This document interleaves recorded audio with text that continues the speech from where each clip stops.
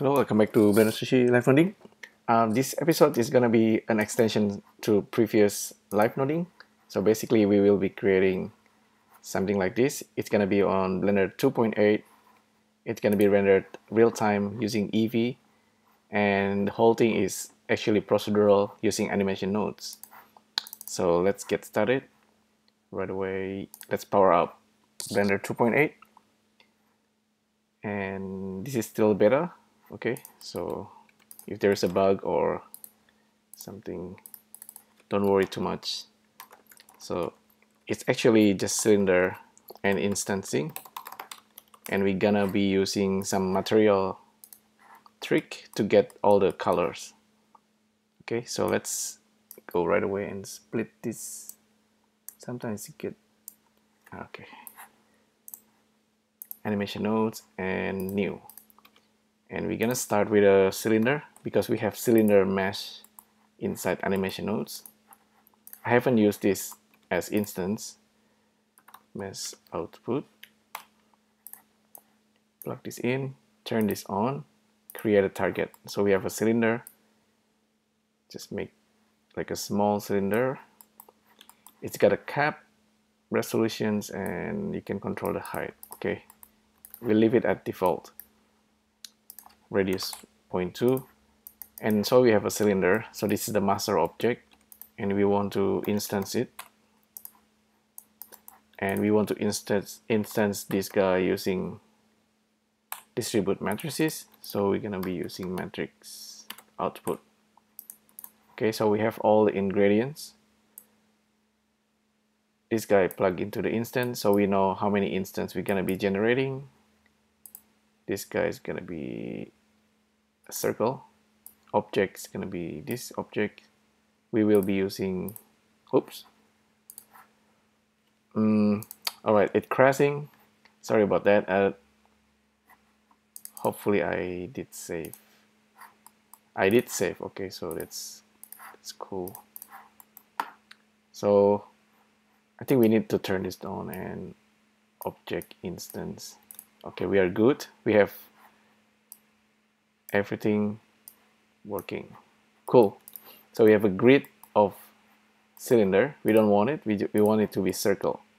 And this circle is fine. Everything works. But I don't like the way all the cylinders just standing there. So just use matrix math and use compose matrix and simply rotate it. So this is better. And now we have this setup very quickly, and so I'm turning always on because I'm turning this off because it's using a lot of processing power. So let's hide this and T. And also I will now apply materials before I forgot. So this is the master. This one was being generated procedurally by animation nodes. I will be assigning some kind of emitter. So switch to shader editor, create new material. Instead of principle, I will be using emission material. The color is going to be attribute. Okay. By doing this, we're gonna be creating like a object vertex color for each of the instance, and we can assign it to the material. Okay, so that's also pretty easy thanks to animation nodes. So vertex color is applied per object. It doesn't work with multiple objects yet, so we need to use loop. Select this guy, tap W, loop through the objects, and for each object we simply gonna create color, and the color can be random, or the color can use the hue saturation value. and the hue can be random for now. So random number between 0 and 1, the index, the seed for the randomness is coming from this guy, and this goes into the hue. Hue saturation value should be 1. So by doing this, everything should hopefully work. So we might need to reset something.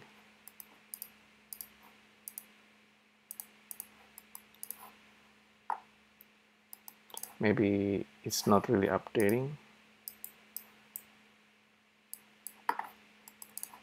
So we have color for each of these objects. We need to assign the material. It doesn't update. I think if I do this, it's gonna crash. It's better for me to just open recent and reload the file. And now it is working. And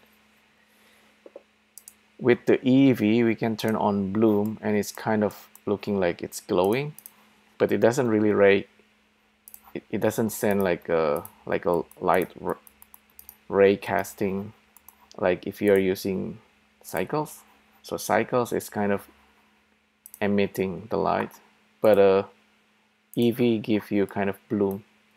It's not really doing like a emission, but the glow looks like it's glowing, so it's nice. It's like a Christmas, okay, Christmas light. Okay, let's continue with this. So this we're done with this. The next thing we need to do is just to play around with this. So you have control over the circle, the radius, and on top of this you also have the spiral thing, right? But before we do that, let's see what else we can do here.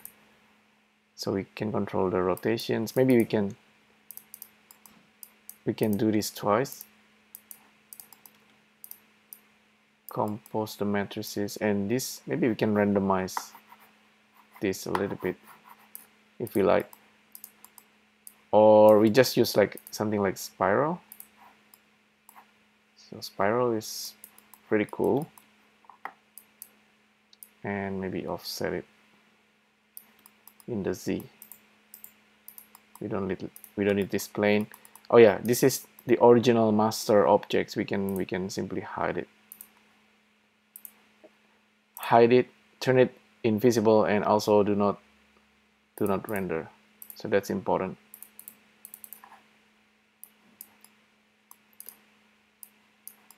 All right, so spiral, how many we can create? Let's see.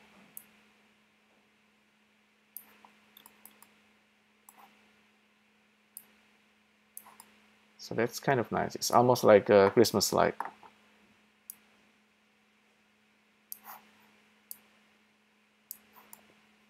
Alright, so I guess that's pretty much it. If you want to play around with the color instead of random and random seed, you can also use the normal trick.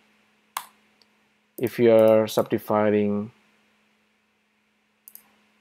the index, I think the index or iterations. Okay, iteration subdivided by the index, you should get a value that's kind of going by the spectrum. So that should also work. Wonder why it's not like correctly updating. Let me try.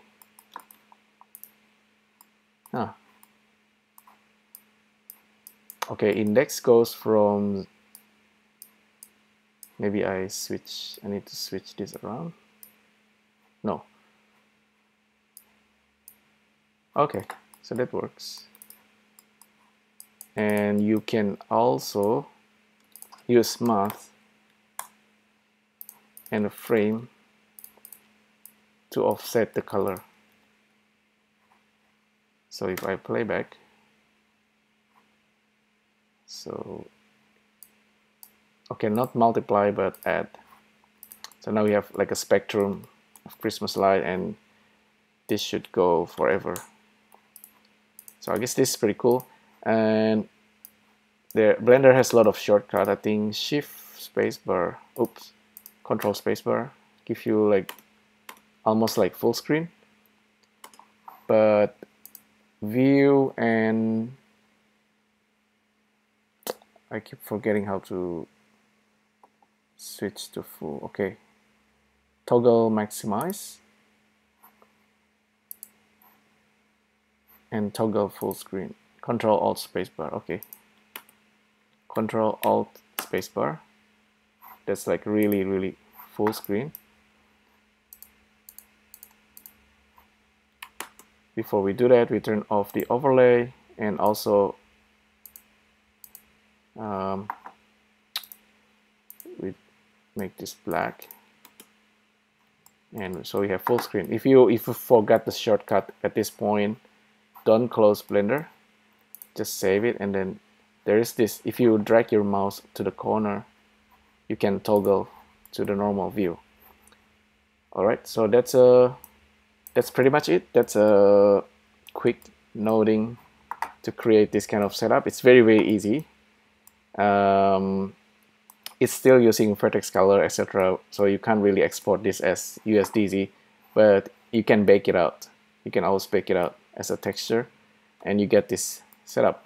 And you can also spin the spiral if you like.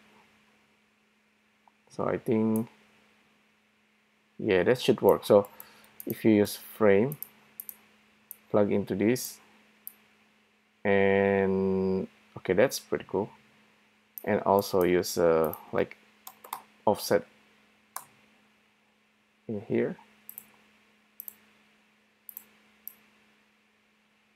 You can have like a spiral Christmas tree.